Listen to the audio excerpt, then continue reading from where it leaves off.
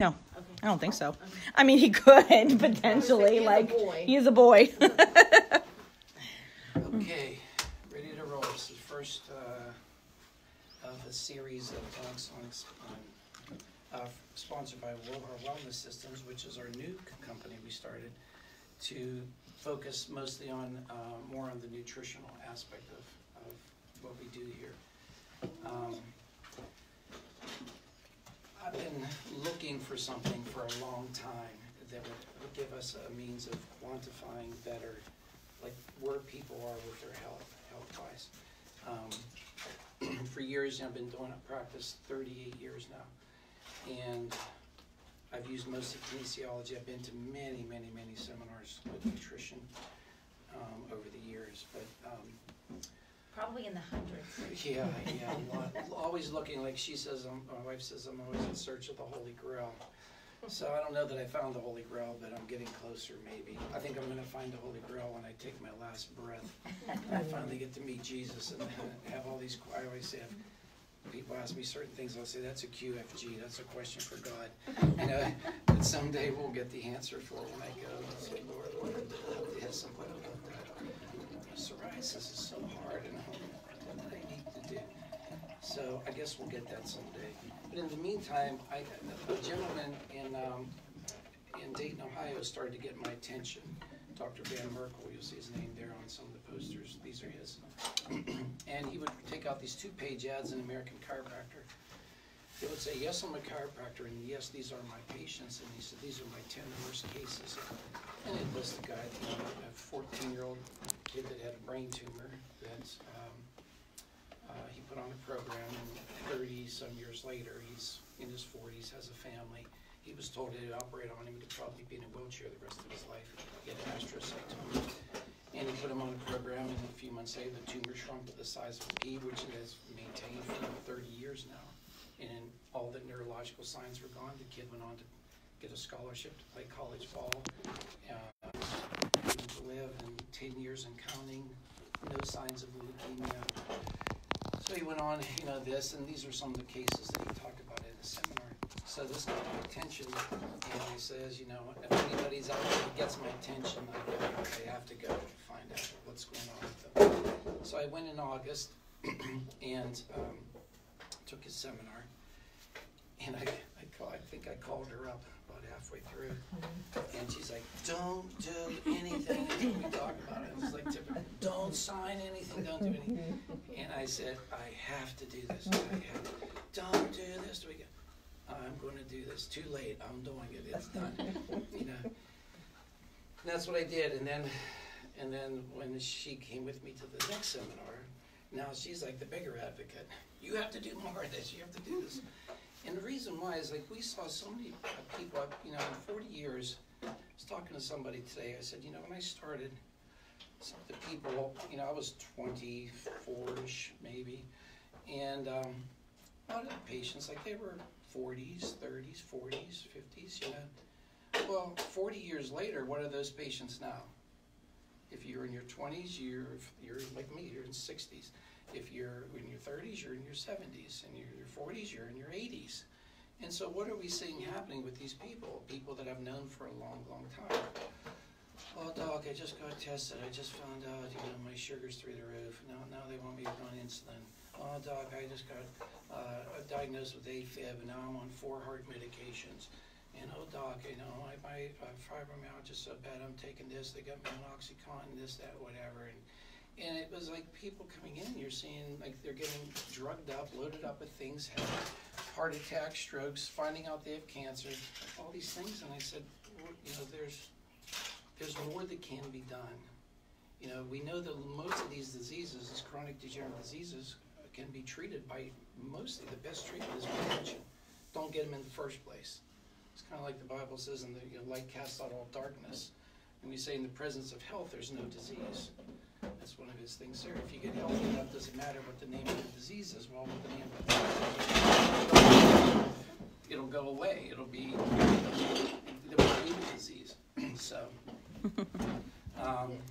that's why we kind of decided this was something we had to get into. Applied kinesiology, which I've done for years, is very, very useful, and even though Dr. Merkel is not a big fan because he doesn't see it as being scientific. I still feel a lot of things, you know, are more art than science until the science catches up with the art. And I think applied kinesiology has proven itself over the last 50 years to be a useful tool, but it's not the all-encompassing tool. It's a tool in the toolbox, but it's not the whole thing. Just as blood work and hair analysis and urine analysis and other things are other tools in the tool. So we needed to just expand the things that we were doing to have more objective means of assessing where you are with your health. So if you think about it, here we are at the end of the year.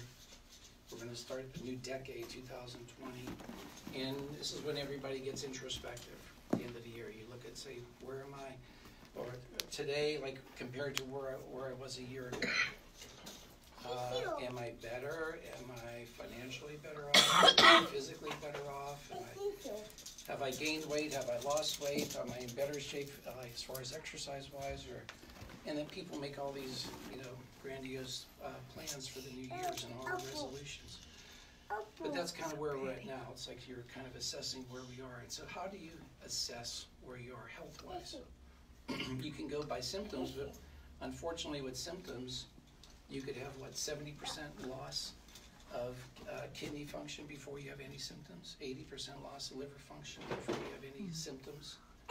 So how do you know, like, just based off of symptoms alone, whether you're really where you want to be health-wise?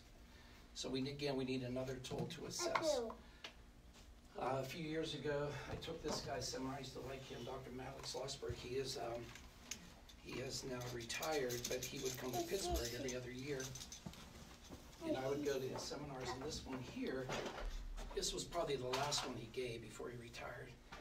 And the first 3 hours of the seminar were sedentary lifestyle, obesity, and diabetes. Diabetes is going to be the new rage of a condition that's going to bankrupt this country and keep this country sick.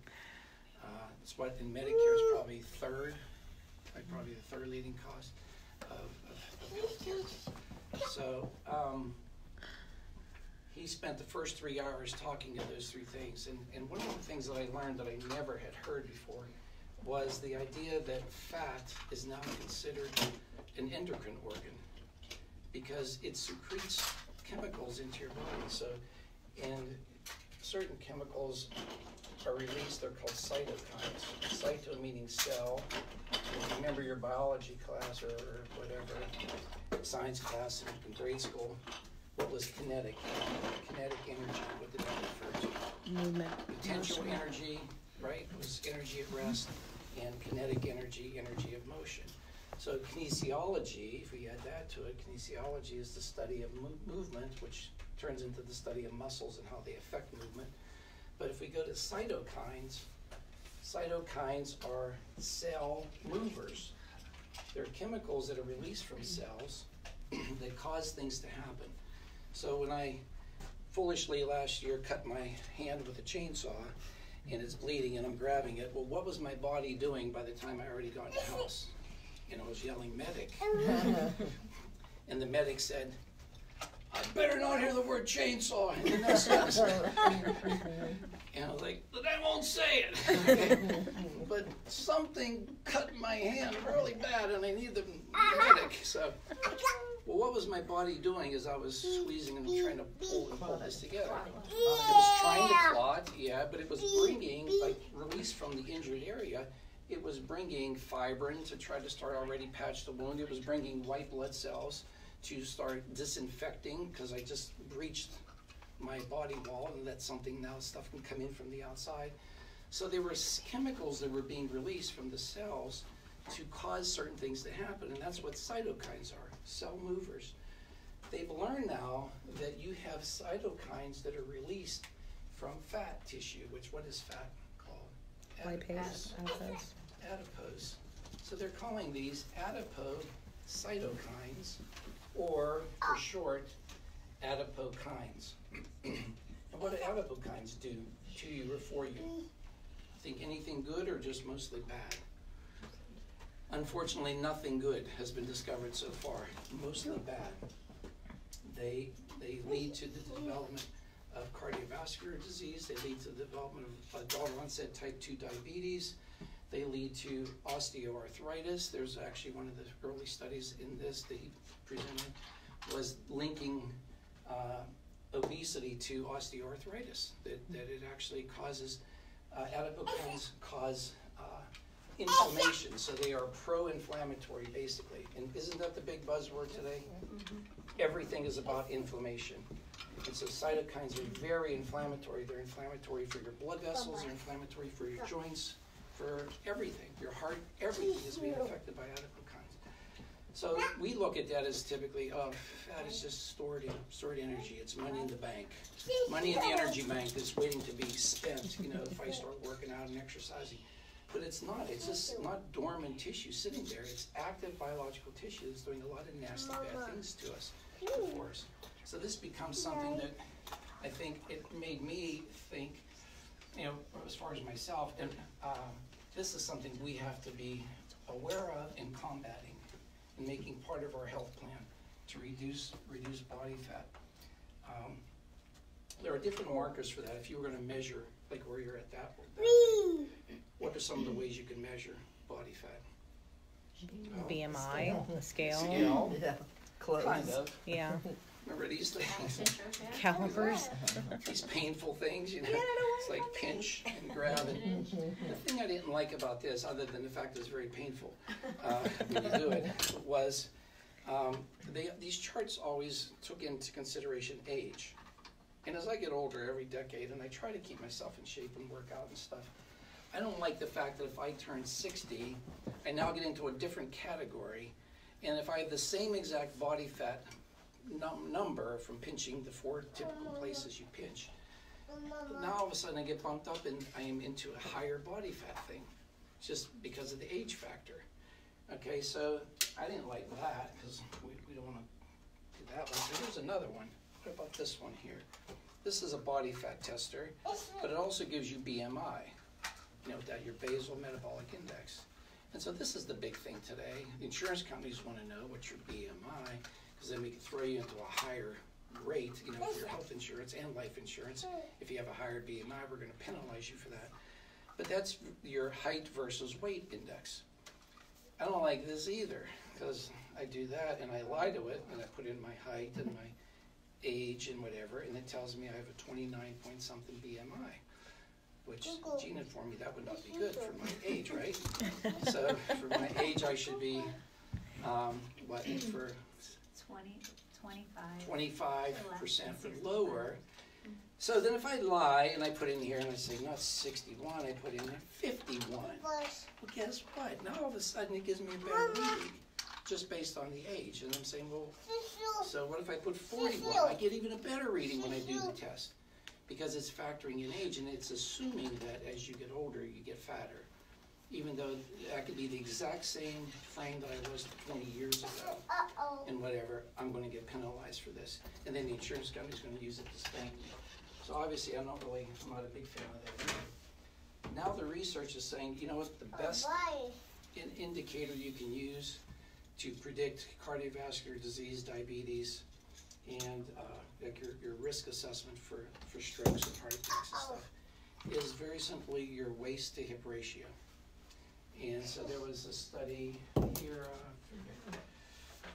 I don't like this one. Average obese women get 1 hour of exercise per year. That was the study actually said that. It said men were better. They got 3.5 hours per year. Okay. Per year. So, per year. It wasn't per week. It was Not per day. No, An hour per day. Average obese woman gets the equivalent of 1 hour of exercise per year. So not good. Okay, this is they're using abdominal obesity as a major indicator for stuff. So trends in mean waist circumference and abdominal obesity among U.S. adults, Journal of the American Medical Association, 2014. They're calling abdominal obesity as a waist circumference greater than 40.2 inches in men and 34.6 inches in women. Significant increases were present in men and women. As they're saying that in the last 20 years, these numbers keep going up every year.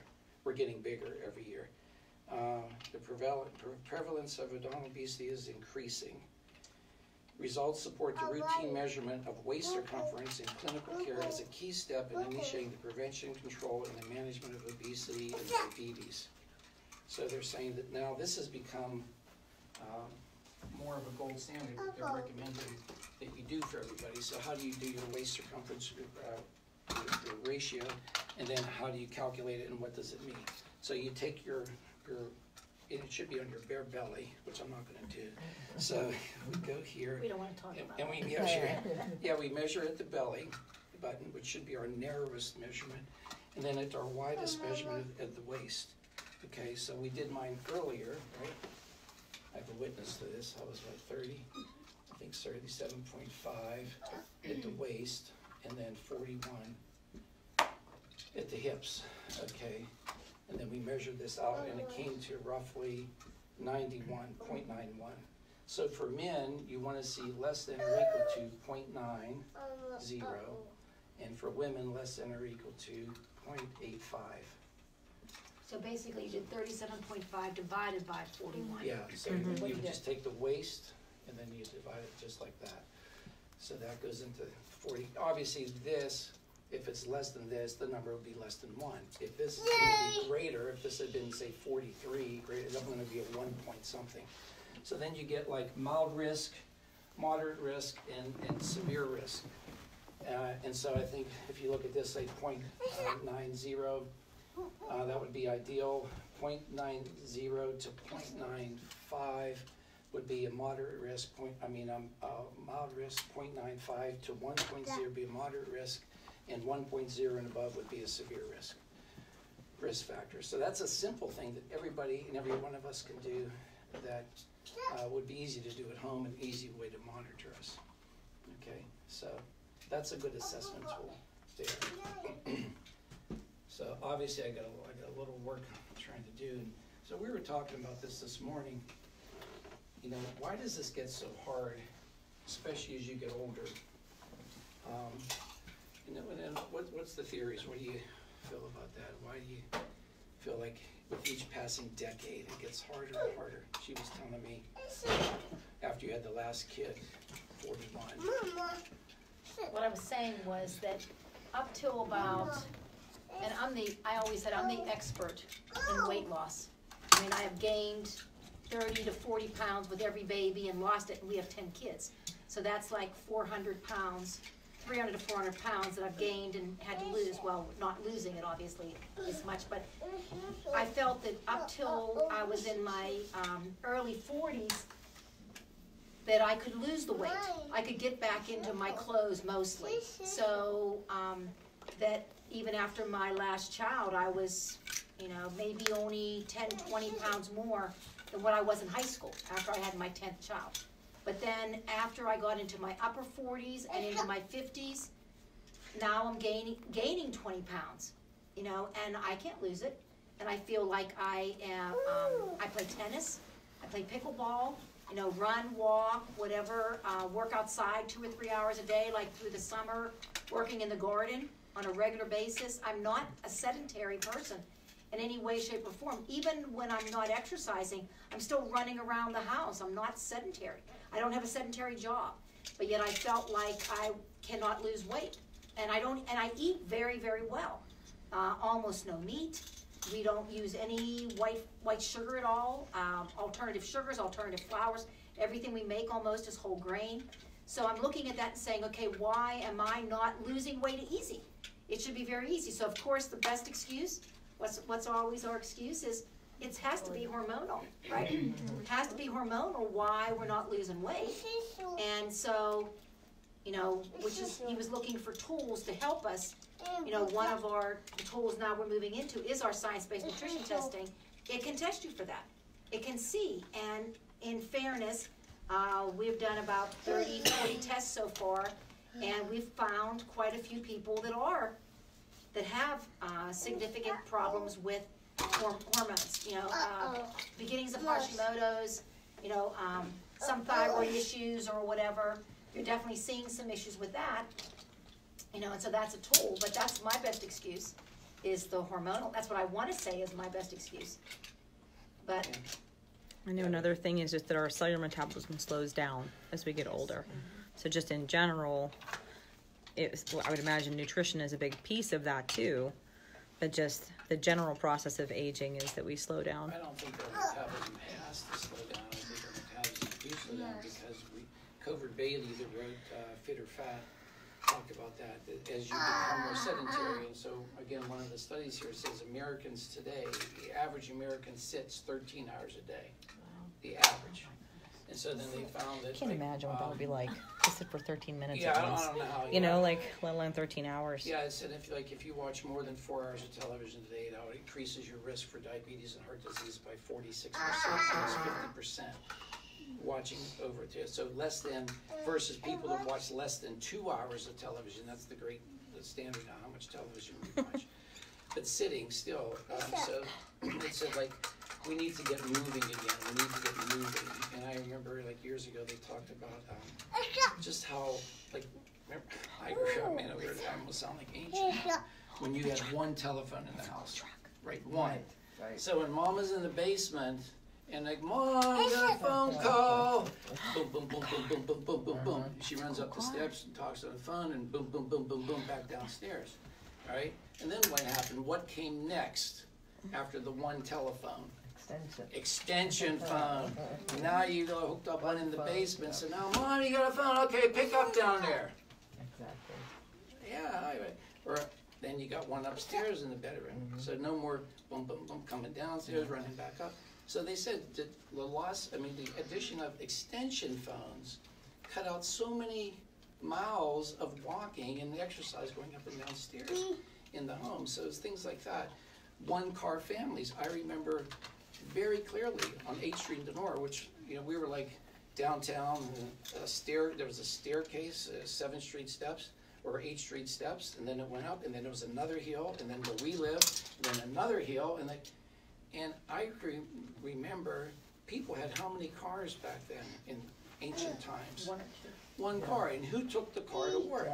Dad. And who was at home? Mom. And what did Mom do when she needed groceries?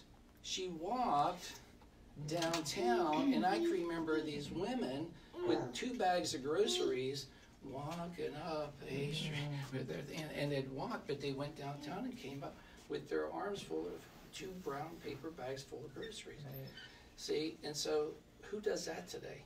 Like nobody. So just types of things that we've just found so many ways Now we have Instacart. to move less. We don't have to walk around the Yeah, store. yeah, now We you don't have to walk around the go to the store. We store. can just like call it in. Call it in, Phone and it bring in. to the house. I mean, what next? They'll be feeding you next. They'll be come in and say, "Well, you ready to eat here?" Like, you're gonna DoorDash. What do I tell you? So, right, how much less are we going to do more of in our lives? And this is the problem. So, and exercise covers a multitude of sins. So when you talk about like diabetes, heart disease, adult onset diabetes, insulin resistance, one of the best cures is supplementless, medicine-less, is exercise. Medscape had a article on it a few years ago. I cut it off. It said they did a study where they took a group of people with high blood pressure, elevated sugar readings, A1Cs, blood sugar, cholesterol, all the parameters that we kind of measure today as being indicators for health. And they put these people on 3 days a week of moderately intense exercise. I think it was 45 minutes, moderately intense. Not killer, cutthroat, breakneck, but not real easy either.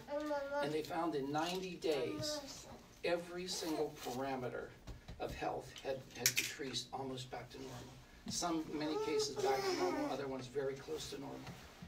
So, and they did 0 intervention as far as dietary. So I always tell people, exercise covers a multitude of sins. You know, if we got to exercise, but the caveat there is we have to make sure exercise isn't going to kill us because we're in a state that we're not really ready to take on moderately intense exercise. So you have to do gradations. One of the studies here said, it was actually done by the Mayo Clinic, they said you got to start somewhere. So they said standing instead of sitting. Everywhere you go, parking in the back of the parking lot, walking more. And if you start doing little things, then little things will lead to bigger things. And as you start feeling better, doing little things, you'll feel better. You want to do bigger things. And then you'll get back into the, full-blown exercise thing. I like Beachbody programs. I work out in my house. I gave up on the YMCA and gyms years ago because I'd go there and I'd have like 45 minutes to an hour to work out. And unfortunately, like I knew a lot of people there. I'm like, Doc, I got this shoulder problem. What do you think of this? Like, check it hurts me. I'm like, yeah, I got this time problem that I gotta get in and get out of here quick. And after a while, I quit. I said, I can't fight City Hall. I'm not doing this anymore. So I started working out at home. And that's where I like to do Beachbody. So we have our little home-based gym, and that's plenty and fine for me. And then having a farm and cutting wood and gardening and all the other stuff, that all counts. That's all money in the bank when it comes to exercise. So anyway, that's that. So those are some of the things, like if you think about what can I start doing that costs nothing, easy to implement, and that'll be a factor, but there needs to be something more. Like she said, what is this other factor? We had one of our patients today came in that had started this program about a month ago, and she's 40-ish, and not in bad shape to begin with, but just not feeling good. Just this general don't feel good like I think I should at 40. Right? And then we did the testing, and we found out that she had Hashimoto's, autoimmune thyroid disease. So she started on a program, a supplement program, got off of gluten and got her dairy almost down to nothing. And she came in today, and I was looking at her, and she wasn't in bad shape to begin with. But I said, you've lost weight. And she said, yeah, about 8 pounds, in a month. And she goes, I'm back to my high school weight. So again, she wasn't real heavy to begin with, but I could just tell. I said, I said, what did you do different? She said, nothing, absolutely nothing. Just on the program, just doing the stuff. So why would that be a factor? What do you think? Like, what would cause somebody, and Angie as well, didn't change any other factors? So why all of a sudden did something kick in and boom, her metabolism is up and she's losing and normalizing? We didn't put her on a weight loss program. We didn't talk about weight loss. It wasn't even one of her goals. Her goals was energy, the thyroid, digestive, we didn't know why at the time, but my energy's low, I don't feel good, I have a lot of digestive, I'm always having gallbladder, this and that, whatever. And it was the thyroid was a big part of it.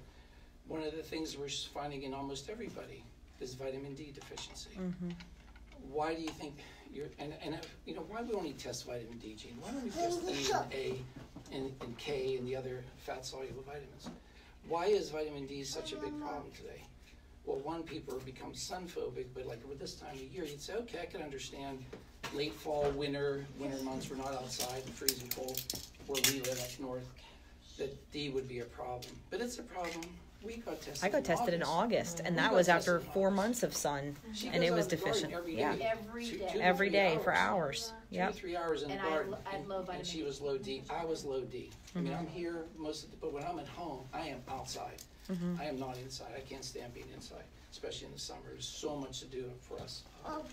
So why is everybody low in D? And I think if we're low in D, we're probably low in E, and we're probably low in A, and we're probably low in K, the 4 fat-soluble vitamins, because almost everybody that I've tested over the years with kinesiology and just general testing has gallbladder liver issues. We have gallbladder liver issues. 600,000 gallbladders get hacked out every year in the United States. 600,000. It's a major city. They're taking out gallbladders. Now they're doing them younger and younger.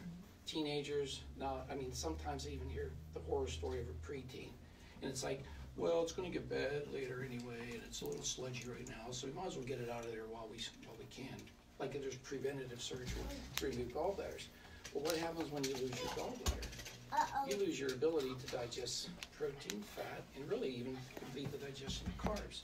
So without a gallbladder, your fat-soluble vitamins are going to all become deficient because the gallbladder stores bile salts from the liver and enzymes from the pancreas. And so when food is really, I'll show you, this is a common thing that we do wrong. There's your stomach. Then you have 10 inches, you have the duodenal loop, and I'm just going to schematically, there's your liver and your pancreas. they come together and form the common bile duct, which empties here in the sphincter of Oddi in the middle of the duodenal loop. And these two are producing enzymes all the time in a liquid form called bile, B-I-L-E. And it goes down to this little sphincter muscle. You want to visualize your anal sphincter being shut tight. So it hits this shut tight sphincter and it backs up and it collects in your little bladder. That gall or bile is collected in your gallbladder. And why does the gallbladder collect it there? It's like producing this between meals. And so when the food comes out here, so the stomach's job is to take big molecules and turn them into medium-sized molecules. And then when these medium-sized molecules come down here, there's the stimulation actually of acid from the stomach is the stimulus to the nervous system to cause the gallbladder to contract. So as the food is coming around this bend, the gallbladder is contracting and squirting enzymes to mix with your food. The bile salts from the liver, their job is to break down fat, emulsify fat, so they increase its surface area. So if you take a big molecule like this and you break it up into a bunch of little ones, the enzymes from the pancreas have a greater surface area to attack and to better digest this big lobule of fat. So that's the function of bile salts. And then your pancreas has lipase, ACE, ASE is enzyme, lipase, amylase for starch, and then protease sounds like what? Protein. So protease, so you have these three classes of enzymes that now finish the digestion of fat, carbohydrate, and protein. So if we remove somebody's gallbladder, why do they get sick in the first place? They get sick, one of the reasons is we diminish we've been told that we need to decrease acid in the stomach, okay? That acid's a bad thing, right? Isn't what television teaches you? Mm-hmm. You have the fireman slide down the pole and, you know, the little purple pill and Nexium and all this, and that acid's a bad thing. But is acid a bad thing? No, acid's actually a very good thing in the stomach. It's not a good thing if it leaks up into your esophagus, and that's the job of another sphincter to keep that shut tight so it stays in the stomach. But the acid serves two purposes. One, kill bacteria, disinfect your food. And you think about it, they say, oh, they told me my stomach was too acidic. Well, is that possible? The pH scale goes from 1 to 14. 7 is pH balanced or neutral. Less than 7 is acid, and greater than 7 is alkaline. What did the physiology book say about how acid the stomach should be? Guidance for Medical Physiology says the pH of the stomach should be between 1.6 and 1.8. Okay, especially when there's protein being digested in the stomach, it needs to be very acidic to activate your main stomach enzyme, which is called pepsin. So one, this kill bacteria. Two, activate pepsin, your main stomach enzyme. It works optimally at a pH of 1.6 to 1.8. So would you say that's mildly acid? If we have our 1 to 7s, our acid range, 1 would be like extremely acid. So we're between 1 and 2. To me, that's still pretty acidic. And if you think about it, this kill bacteria thing, did you ever wonder why buzzards and, you know, all the little carrion-eating animals are eating like the dead deer and the dead possum and the dead everything in the middle of the road, and they're out there feasting on that, and you wonder, how can they do that and not really get sick? I mean, they should be really sick, right? Yeah. They're not cooking it, they're not killing, they're just eating it raw, and it's like full of maggots and everything else. It's just totally nasty.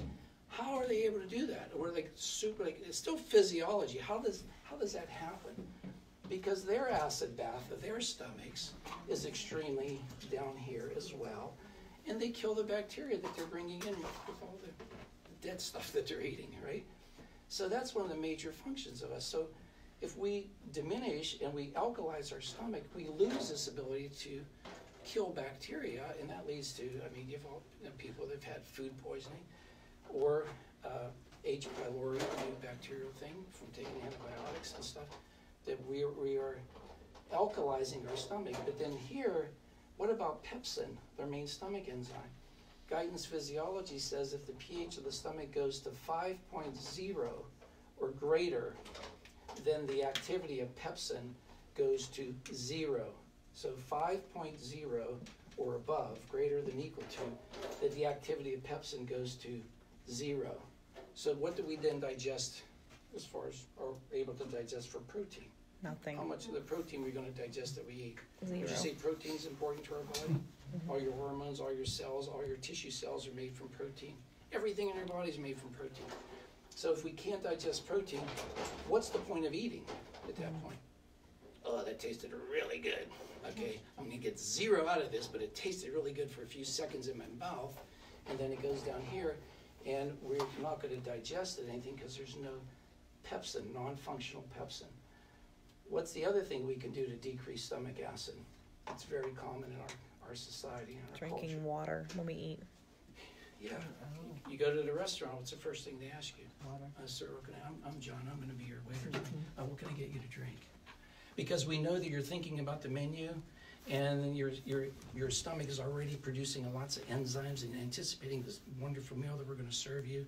So what I need to do now is I need to give you some water or something to dilute all your stomach acid so you don't digest anything that will feed you next. I mean, really, you think about it. I mean, it's polite and whatever.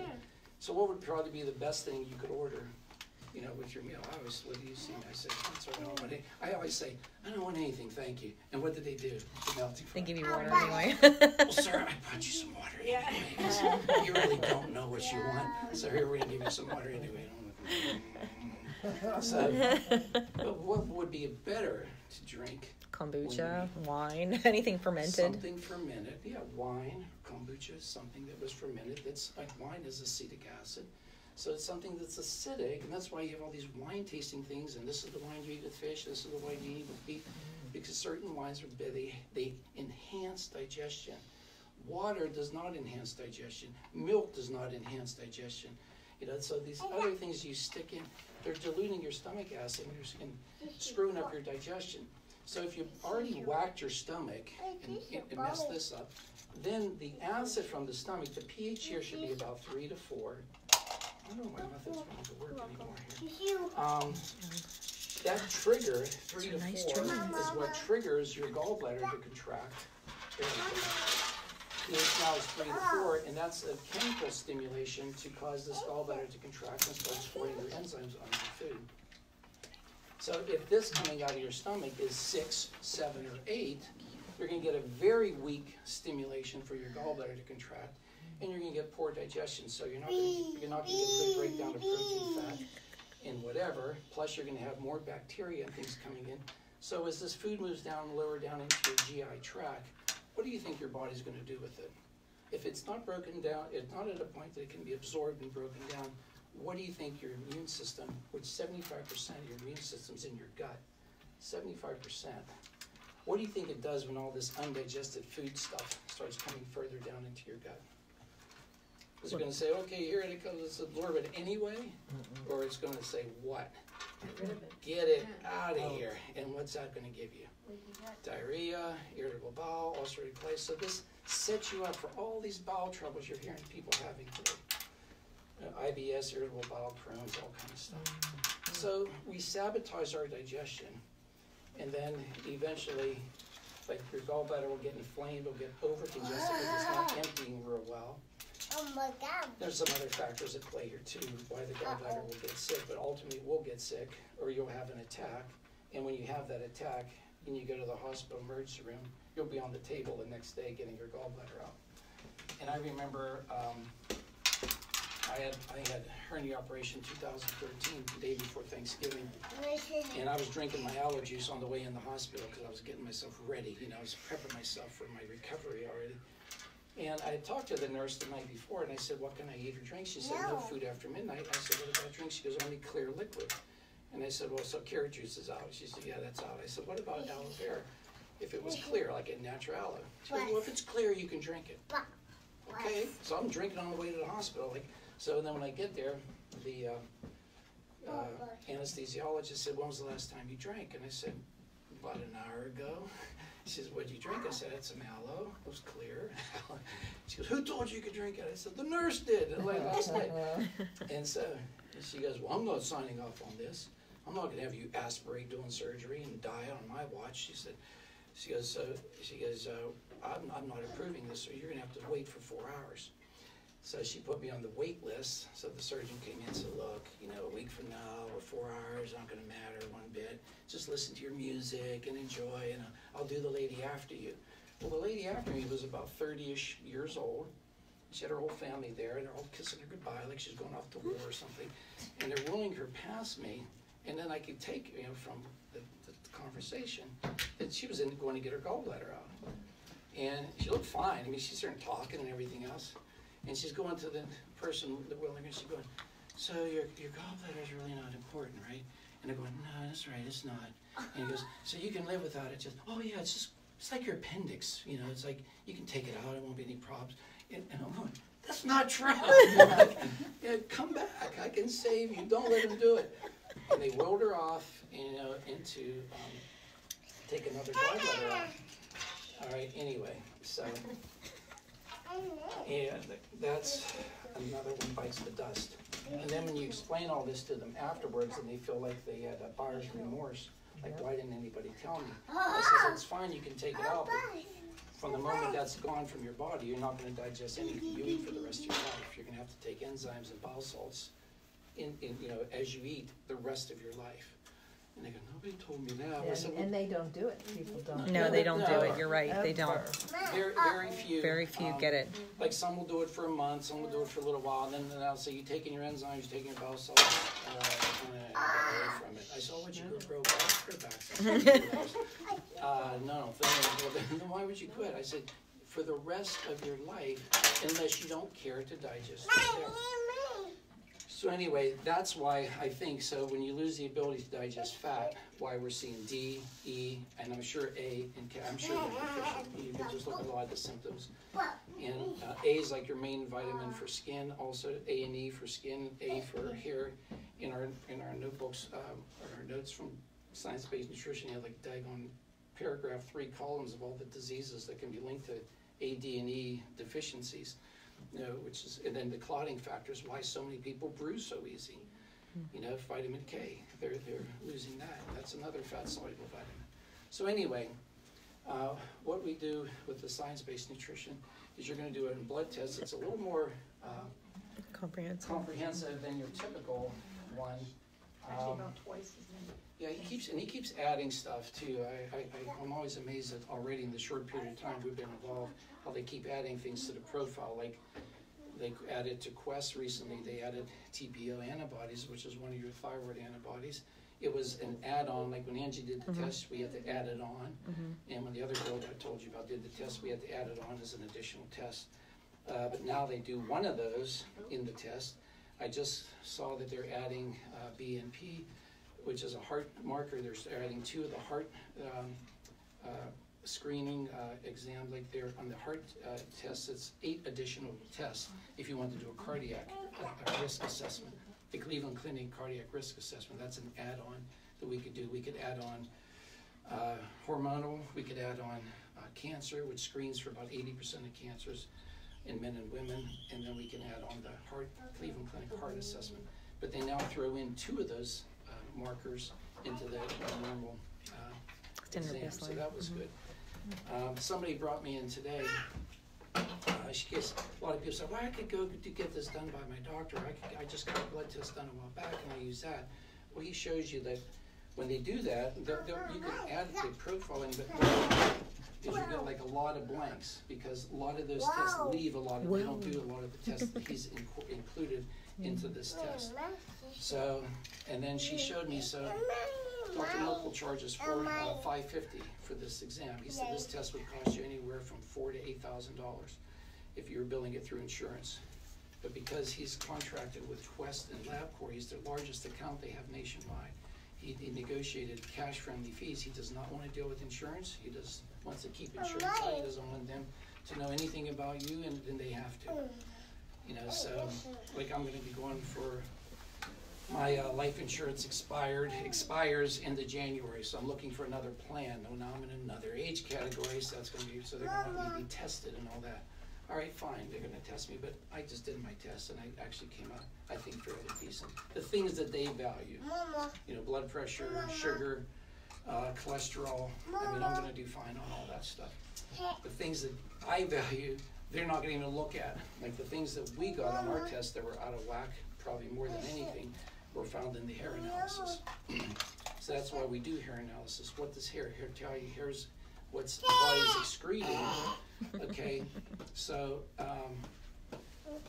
the thing that we found and that we look at are the toxic elements. Okay, so just as a back up a second, when you do this test, on the one side of it, it's going to say what the clinical ranges are. Clinical ranges are the acceptable ranges when you go, if you went to your doctor and did a test. If you got like a high or low marker, you'd be outside those clinical ranges. But are those clinical ranges optimal health ranges? Not really. They're averages of everybody that the labs have tested over the last few years. So what has happened to clinical ranges over the years? As America has gotten sicker, the ranges have gotten bigger and wider. Like the bell curve just got wider and wider. So they keep expanding these ranges. And so even though you might be within that clinical range, that doesn't mean you're in an optimal range. So what he did, and I really think, I can't prove this, but 30 some years ago, I took a seminar up in Connecticut by these two medical doctors that were doing something almost identical to this. They called it NutriBalance. And they were doing the same thing. They said back then that these lab ranges were not optimal ranges, and they compressed it. So they took, of that range, they narrowed it down to 30, give or take 30% of that range. So they took the midpoint, added 15% or 16% on either side of that, and they called that the health range. And then anything beyond that, you were already getting, inside the clinical range, you still weren't optimally in the health range. So what he did was that he took that, and what you see yellow on here, those are the mild elevations or depressions. You're either above or below the health range. And then as you get to a more critical warning level, you're going to have a red marker. And then as it gets to critical, what we call stat, it'll be blue. So in the beginning, when you do your first test, you'll see like how much, yellow, reds, and blues, and especially the ones we focus mostly on are the reds and blues right off the bat. You want to get rid of those and get them back into the yellow ranges, and then yellow back to white. So that's what you'll get. You'll get that on your blood markers, and then also on your hair. So the next would be hair, which would be your toxic heavy metals, and then down here your good minerals, your good mineral levels. So this is the thing I think that brought out a lot of our stuff that was like eye-opening to us, and we're still trying to figure some things out. Angie, she had high metals, and hers were different than ours. Mm-hmm. We had high arsenic, high copper, and the copper really kind of bothered me because I read a book about before we moved into our house 20 years ago. We built our house, and I read this book by, I think it was Susan Clark. She's a naturopath. And she was talking about cancer, and she was blaming cancer on parasites, and somehow she was linking parasites to high copper levels. And she's saying because there's high copper in different areas of the country in the water supply, and the fact that people use copper pipes in their house, that you're literally leaching that copper, you're drinking it. If you ever did, like when we got into Lifetime cookware, stainless steel cookware, when the guy came to the house to do the demo, he was like showing you, what other pots do you have? You have aluminum pots, give me an aluminum pot. You have a copper bottom, give me a copper pot. And then what do you do with the copper pot? He boiled water in it, and then he poured it, he let it cool down, then he poured it into a little glass, and he says, here, drink some of this. And what did it taste like? You were drinking pennies. It tasted like copper. So that copper was leaching off into whatever you were cooking, and you were drinking it. So like, obviously we don't have copper pots, and when I built my house, she said, if you can, rip out all the copper piping and replace it with PVC. Well, we were building a house, so we didn't put any copper in. We did our house in PVC. So now I'm wondering, where the heck is the copper coming from?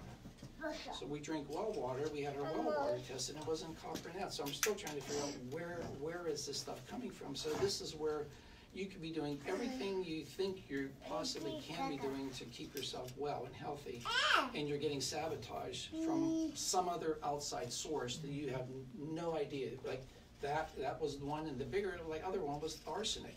Mm-hmm. He linked at the seminar. He had a case where the guy had high levels of arsenic, and he got leukemia. Mm-hmm. And so he was linking that to the high arsenic levels, and we've already had a patient that's fighting leukemia, 30 years old, and he had high arsenic levels. See, so we're looking at that going, well, so we're doing all this stuff, and we're getting whacked from somewhere. It's like you're getting like, who shot Kennedy? Where did the bullet come? You don't even know where the bullet's coming from. You don't know where to duck, which direction. So we're trying to figure that out. And in the meantime, we at least know we have a strategy to chelate, and we're doing chelation to get the heavy metals out. One of the things, as we've been testing patients, we're seeing a lot of patients with high toxic metals. And part of it we all have to recognize is where we've lived. You know, we have had mills and mines in these areas for the last 100 years, so it's in the clouds, it's in the water, it's in the ground, it's in our food. But one of the big points we saw was that all these years where we have done supplementation, we have not done chelation. We have taken things in, but we've done very little to chelate out things that we may have accumulated all these years. So we're going, oh, arsenic or copper, but we might have just accumulated that over the last 60 years of our living. So now, though, we are doing things to chelate that stuff out of us. So that's like part of the program, chelate. I had one test done. Our friend Joe Vrabel had some type of a bath where you reflexology. We did the foot bath, take the foot bath. You Eye take on the that. copper out, Mm-hmm. and my water was so dirty. He was like, so much metal. Why? I don't know.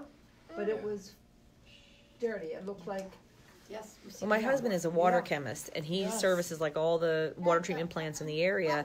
They all have cast iron and lead pipes. So even we were just discussing this because we were putting a whole house filter on our house because the three of us in my house that got tested already all had astronomical metals levels. And my 10-year-old that got tested hasn't had the years of exposure that I have at 40, but his levels were almost as high as mine. So there's some environmental factor, and we have a chemical-free house. We grow so much of our own food. Like, we eat organic as much as possible. We only eat local meat that's organically raised. Like, we're not even buying stuff at the store for most of our diet, but his levels were still so high. So we were discussing with a plumber this week about, like, is it worth ripping out the lead pipes coming into our yard? He said no, because the whole town is, like, the whole water system is lead pipes. You're better off putting, like, a filter in your house and at least protecting your house water, like through the filter. That's what they do at their house. They have a whole house water filtration system, so you can get out like the big things, and then making sure that your drinking water, like we got the Berkey filter, so that our drinking water at least is cleaner. But reducing exposure is one thing, and then there comes a point where you're like, okay, well, you're getting exposed, so forget even how, like, you can only control so many things. Now we just focus on the chelation and the dietary stuff as much as possible. And he can't swallow capsules. He doesn't love opening up those chlorella and putting it in applesauce or something, but he's doing it. So, we'll see when we retest him how his levels But the go. bottom line in all of this is, we would never even have known. We wouldn't even have known. We had no idea. We all have been doing so many things to keep ourselves healthy, between exercise and our diets and our supplementation and chiropractic care. We would not even have known where we were at without the testing. And that's what's so cool. I actually found a hair analysis that I did 3 years ago yesterday as I was looking through my notes, and I did not have the arsenic in there. It was like almost I think back then it was aluminum was bigger. And then, so that's something that's been more recent. Well, that's the change in the food system, though. Like, that's only been the last couple of years that we've been shipping our meat overseas to be processed, and then they put it in arsenic to bring it back. So that's something that's routinely discussed in the food industry. So there are things that and they said, when we were researching the heavy metals, after we figured, like, we can't change the water system, like, nationally to fix the problem, we started looking into, like, why did we have such high nickel? Why did we have so many? So we started researching all the exposures, and they said 99% of it is in the food system. They said even, like, we had our soil tested, and our soil that we have trucked into my organic garden was full of nickel. It was full of copper. It was like 4 of my heavy metals were in my soil. They weren't in my water, but they were in my soil. So even my organic food isn't free, and they said anything you buy in the grocery store is going to be super high nickel. I don't wear costume jewelry. I couldn't figure out why my numbers were so high. They said, no, that's largely the food. The aluminum is from canned food, but we don't eat a lot of canned food. Now, we didn't have aluminum. I think, did you guys? You didn't either, but we've seen it on some people's tests come back really high aluminum as their primary, but they might be doing more canned foods. You know, we can ours in glass jars, but we don't can them in metal. So that would be a concern too. If someone's diet would be high in like processed food, you might see more of that. But he said even the produce in the store is loaded with like nickel and high copper because of industrial farming. So he said that's a common thing that you're going to see in like the big agricultural areas, which is why we might have it in the groundwater, because this is a big farming area. Between the mills and the farms, we might really just be overexposed than a different part of the country, you know. So it's just things to think about. But we can't change the outside stuff, but you can be more aware that chelation should be something we are doing regularly, you know, and at least getting checked to see where we're at. And that's what the test showed us, is that we were way more toxic than what we thought we would have been after 20 years of organic living. Yeah, I had PVC and I had copper, but I bet you most of you here have copper pipes in your house. And a few years ago, before my dad passed, I was called to his house because his powder room downstairs, he had a little bathroom off from the kitchen. And he was leaking from the upstairs bathroom. There was leaking, it was coming down, so he had like ceiling tile like this, and it was all stained, you know, from the water spots and whatever. So I said, I'll go fix that for him. So I went in and I took off a bunch of towel, and you could see water dripping off the pipes. So I went up there with the thing, and I went to grab it to put a towel around it, and my thumb went right through the thing, and water started dripping out. And I was like, oh my gosh! So I ran downstairs and I shut the water off, you know, in the house. And then I came up again, and this pipe, it went the length of this powder room. I started pushing my thumb, it was going shh, shh. And I was pushing my thumb. I pushed my thumb through this much of that pipe, and that was one, and he had another one there, and I did the same daggone thing. And so I had to replace the whole section, a few feet of pipe in there. So where did all the copper go? Yeah. And I talked to Hannah, and Hannah's, I said, oh, how could that copper? You think of metal, you look at a copper pipe, and it's like this thick or whatever. You think metal is metal. Metal's not going anywhere, right? And metal's going to be... It was nothing. It was like paper. It was like, not even paper, like a wafer that I could just stick my thumb through. And he said that when water runs horizontal like that, and it stays in the pipe, it starts leaching the metal off the pipe, and the pipe gets thinner and thinner and thinner and thinner, and after many years, there was nothing left of the diagonal pipe. So where do you think all that went? To my dad that didn't have his wits about him for the last 2 or 3 years of his life. You know, it went into his body somewhere. If it had whacked his brain, you know, we know aluminum will give you Alzheimer's and what have you. What about all this other stuff? When I went to Dr. Merkel's last test, I told him, I said, look, I've been fighting a kidney thing for the last 1.5 years. My mother lost a kidney. My brother's had 2 transplants. I don't want to have kidney problems. And I've been shown like a low-grade kidney infection. He looked at my thing. He goes, you got arsenic, you got copper. He said, that's it right there. I said, the arsenic. And like right away, he said, boom, arsenic and copper. So that becomes more important, you know, that I said 60 years of my life, I never had this. So why in the last 1.5 years, I can't shake this thing? And he says it's the metals. So I've never known that. And I was taking like kidney-related type supplements, and it really wasn't doing anything. So now I'm real curious to see. I've already seen improvement in my urine in the 3 months we've been doing this, but we still have to figure out where is it coming from. Right. Otherwise, it's like we're in the rowboat out in the middle of the lake with a hole in it, and all we did was hand it up. We have a bucket now. Yeah. We're just going to just keep doing this for the rest of our lives, and I don't want to do that. I want to fix the hole in the boat. Well, one thing, like she's mentioned about the chicken, is I'm only buying organic chicken from now on. I was not before. You know, trying to go into more plant-based proteins as well, so you're not even getting as much, but, you know, controlling all our meat, you know, controlling more of the things I can control. But again, I would never have known. And the science-based testing recommends you get, you know, your blood, it's a combination of your blood, your urine, your stool, your hair, and, you know, your evaluation, your own symptom survey. And then you get into a supplement program that you run a minimum of 2 months. And then after 2 to 3 months, based upon your problems, if you have serious problems, like our cancer patients, we're testing them sooner than 3 months, but everyone else is 2 to 3 months. You might get another test for your blood work, and it'll allow you to compare. Right. You know, it's amazing how it'll show you, you know, this, like I think the one you showed a comparison, like original to the next test. And then the hair maybe in 4 to 6 months to start to see what changes are. Mm-hmm. And So you'll see whether what you're doing is getting better or worse. The cancer numbers, you can see like what your cancer numbers are, and they go down, you know, or whatever, down or up, and you can see where you're at, if what you're doing is working, if it's helping you, which is a really amazing way to evaluate your overall health. And it just puts you on the right path.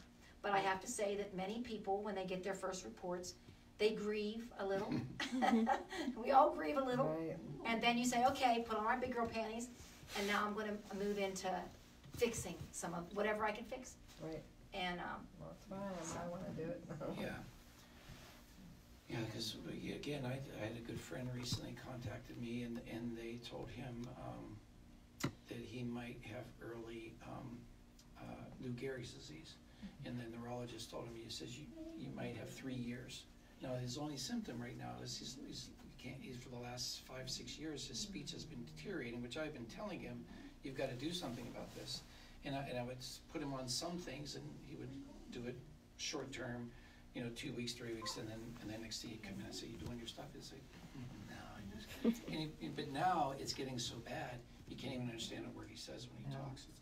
And so now he went to the neurologist, and when the neurologist said you might have 3 years, that was like dropping an atomic bomb on him. And now then he contacted me, he says, you got to help me, because they didn't give him any solutions. You got this, it's like Lou Gehrig's like, this is a neuronal disease, it's just going to be progressive, and it's going to get worse and worse and worse, and when it affects your breathing muscles and swallowing muscles, then that's going to be it, and you're going to be finished. And we had a friend die from that, we knew about 20 years ago, and he died in his early 60s, same as this, and I don't want to see anybody go through that. It was horrible, So with the types of cases that he shares at the seminars, people with stuff like this do get better. If you go and look online at, the hair clippers wall, WAHL, you could get it at Walmart or anywhere. There's a Dr. Terry Wall. She has a TED Talk, and you can find it on YouTube. And she had crippling, progressive multiple sclerosis, where she was getting worse and worse and worse. She was on steroids, she was on all kinds of drugs. She taught in a medical school, neurology of all things. And she was getting worse and worse and worse. And she said, I saw myself going nowhere fast. She was getting a reclined wheelchair. She couldn't even sit upright anymore. She was leaning back. And so she went on PubMed and started researching, is there anything else that can be done for this? And she started finding references to vitamin D, to greens and antioxidants and stuff. And so she put herself on a program like a paleo type diet, mostly lean meats, vegetables, and fruit. Like she said, 6 servings of vegetables and greens a day, 4 servings and 4 cups of berries and antioxidants. And I don't know what the time frame was. You can watch her story. She completely healed herself to where she celebrated her healing. I think she said she went on a month bike ride, camping trip through the Sierra Nevada mountains to celebrate her victory over this. And now she's teaching, and you see her walking on TED Talks, walk around like you're talking, and she'll say, drugs do not heal the human body. Only nutrition can heal the human body. This is a woman taught in medical school for years till it whacked her, and then she saw that drugs do not heal the body. You don't get sick from lack of drugs. You get sick from lack of nutrition. Royal Lee, who founded Standard Process, said that in 1954, Americans are the most overfed and undernourished population of people on this planet. And he says the #1 disease affecting Americans today is starvation. We are eating but not getting nourished. And that was 1954. What do you think it'd say today? It'd be a lot worse. So anyway, any questions before I wrap up here?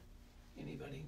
You kind of get the idea of it. We'll be around after, and to talk about that and the testing and whatever, if you're interested in getting going on that. So yeah, we're going to follow up. We're going to do some classes. We're going to continue to, because we know we have to support this more than, it's not just about supplements. I write in everybody's report, supplements are supplements.